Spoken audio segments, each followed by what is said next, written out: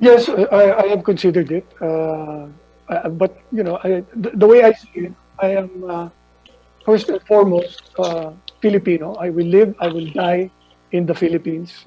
That is certainly been the family's position, and we are 7 generations of Lopez's in the Philippines. I frankly, the issue of being a dual citizen is not even something that I think about. I know in my heart I am a Filipino, and all my actions in the last 35 years I've been associated with ABS-CBN has been with the service of the Filipino in my mind. So you are right. It is something that I should have considered, but it was never something that I felt was an issue in terms of any of my actions. If it came down to conflict of interest, I would give up my U.S. citizenship in a minute.